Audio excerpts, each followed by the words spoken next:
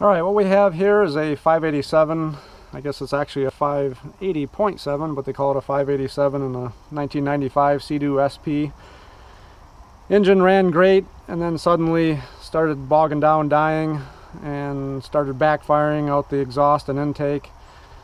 I thought it was bad fuel at the time, so spent some time getting the fuel out, putting new fuel in. That didn't work.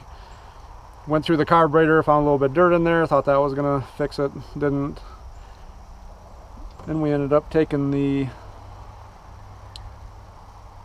rotary valve out of it, thinking that maybe stripped that brass gear, which is common on the drive shaft, but that looks tight and nothing there. And continuing to troubleshoot and looking at the service manual and some YouTube videos, apparently these engines, this series, including the larger engines, all suffer from possible keyway failure. And sure enough, when we got this one apart, I don't know how well you can see that, but the key in the shaft is pretty much completely wiped out. We found just very little pieces, just a couple, like 2 little pieces of the key. I don't even know where the rest went.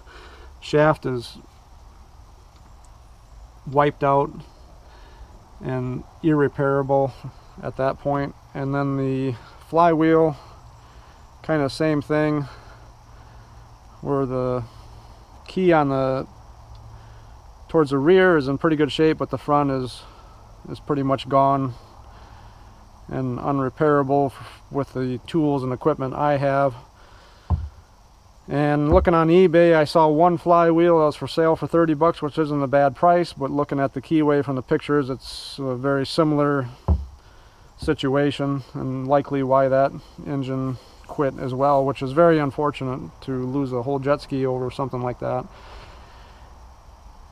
With that said, what are our options here? What we're going to attempt to do today is, to the best of our ability, keep this alignment of this shaft, the key in what I concluded is a 12 o'clock position. We'll keep it as vertical as we can.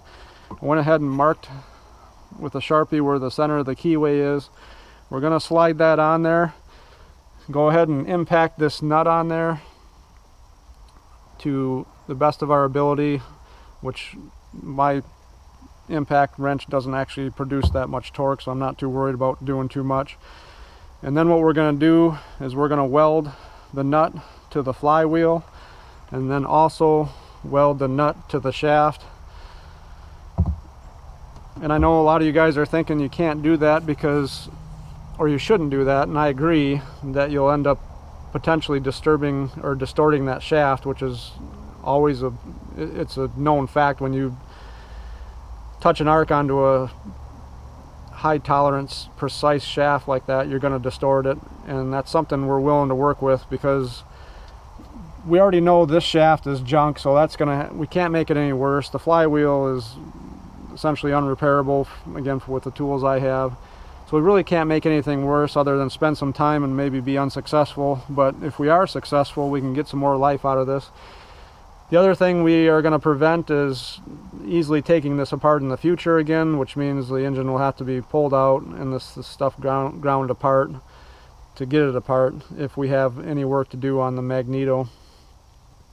And that's just something we're willing to deal with. Now, I don't know if this shaft, I think this shaft is it possibly can come out without pulling the engine. It looks like it's a separate shaft from some other videos I was looking, but we're not even gonna take it off because we don't have another one. It doesn't do us any good.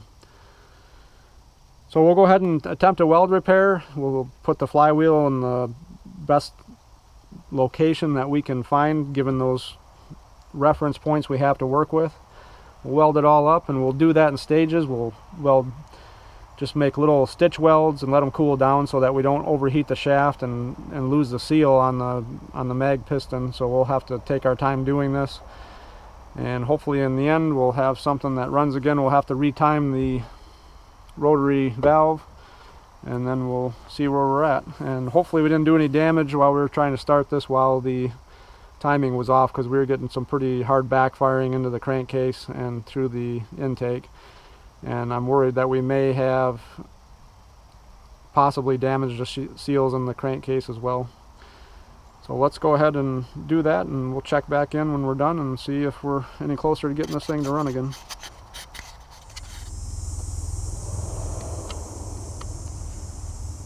Alright, we got the flywheel back on in the best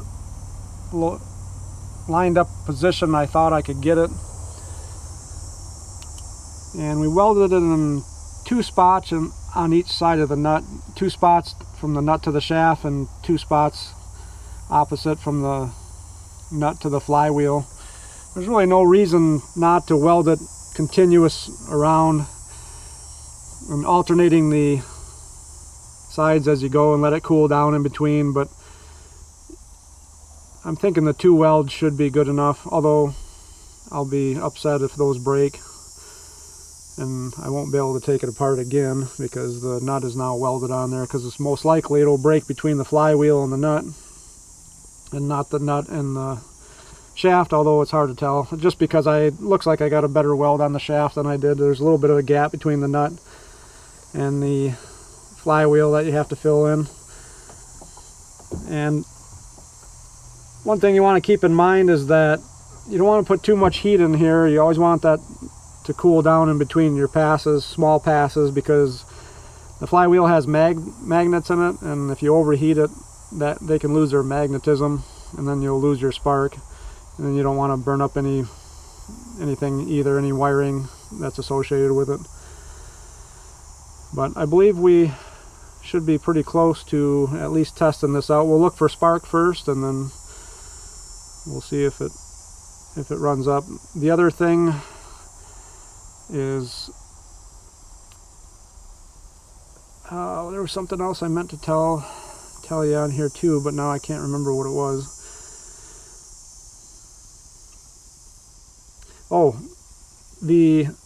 as you add mass to either side of the shaft, as you can imagine, it turns pretty fast, so there's some centripetal force comes into play at some point.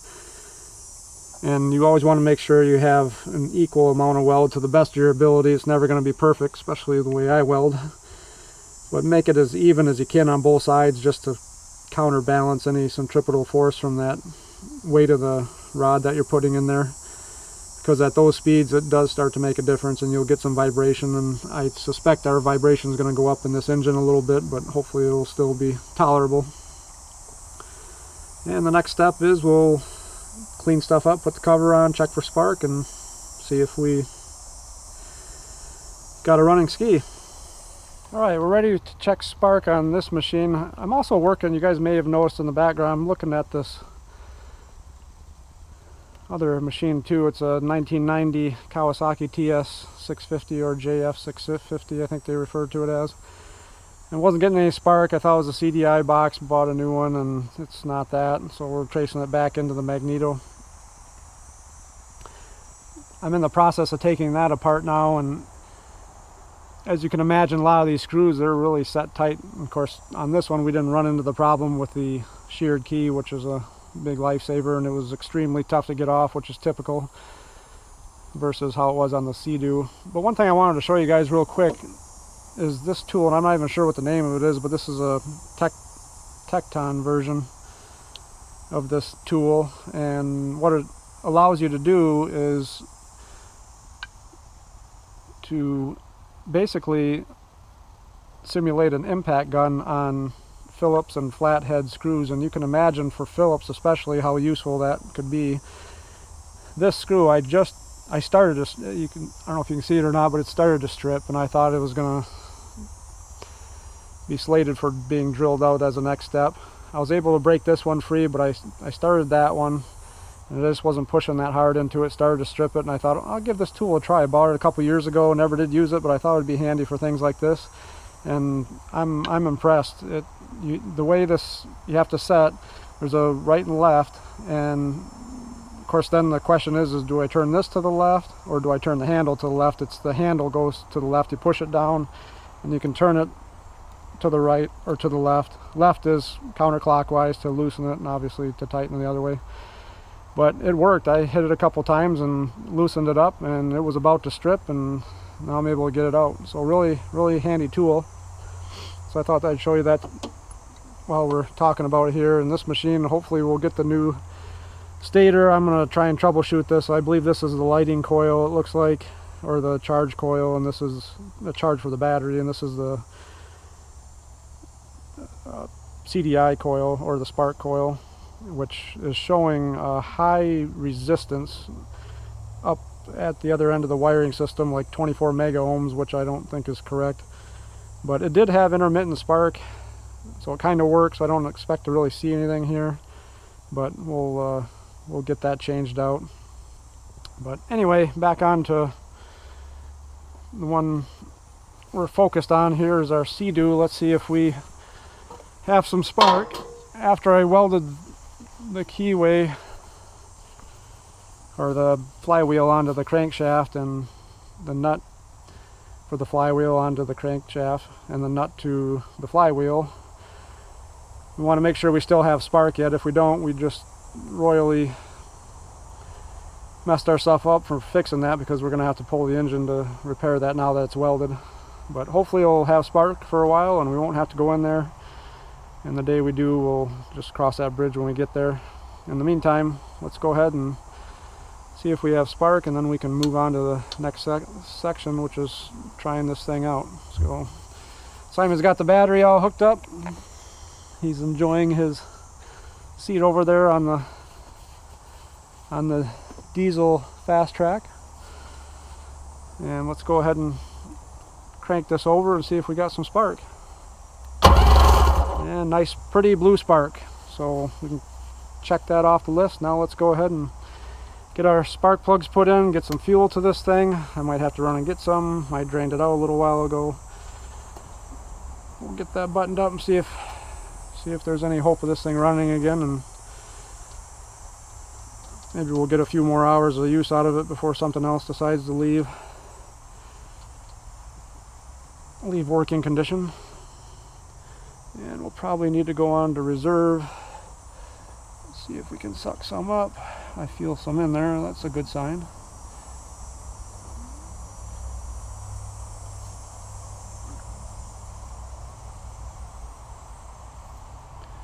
That should be enough to at least see if we're going to be able to start here or not.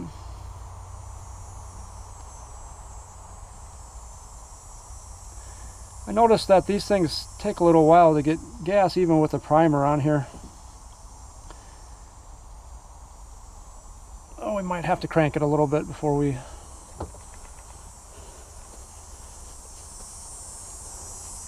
see any sort of life.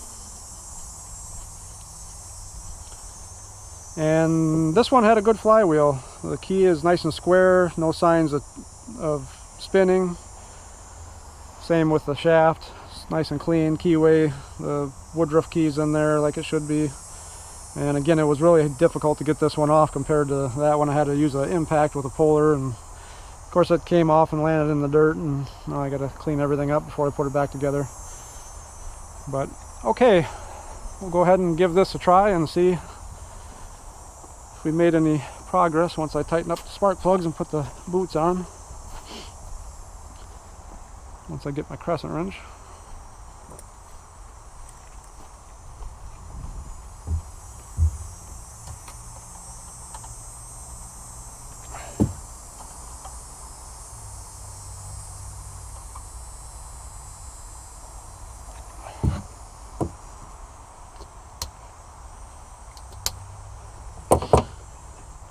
If we get a bunch of backfiring and banging, that means we're back to where we were.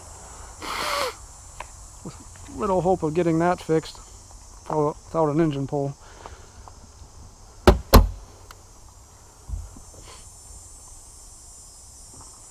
Okay, got your fingers crossed?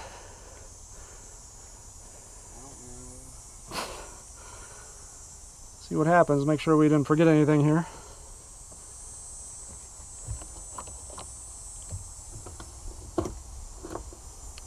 Alright, the switch broke on me, and it's actually, this is it's the wrong polarity, or I should say position. It's either normally closed or normally open, and I needed the opposite.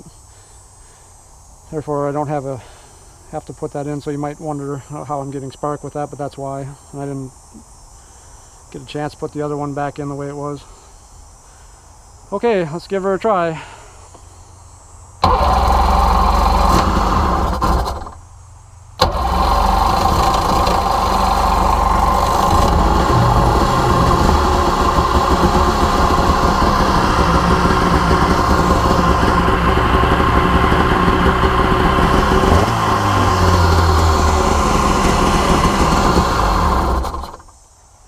Okay, she'll see some water again, and hopefully it'll last a little longer. Hope you guys learned something, and got any comments, throw them below, and any other hints on what to do when you run into these situations. Always open to good ideas, and hope I can share some more. So we'll catch you on the next one. Thanks again. Bye.